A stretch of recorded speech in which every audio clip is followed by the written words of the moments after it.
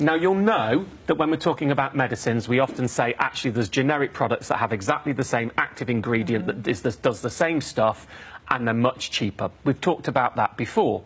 And, of course, you should look at that. The only thing to be careful of is if you have allergies, the other ingredients might be different. But here's what people don't know. In some cases, you're paying 3 times as much, not for the same active ingredient, for exactly the same tablet. When you go into pharmacies, look on the side for the PL number, the product licence number. If the product's licence number is the same, then according to the Royal Pharmaceutical Society, it's the same tablet. For example, in Boots and Wilkinson's, both have their own cold and flu drug, Max Strength.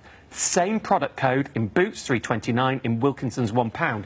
I've been into stores and found next to each other identical hay fever tablets. One was made by Galpharm, one was the store's own brand.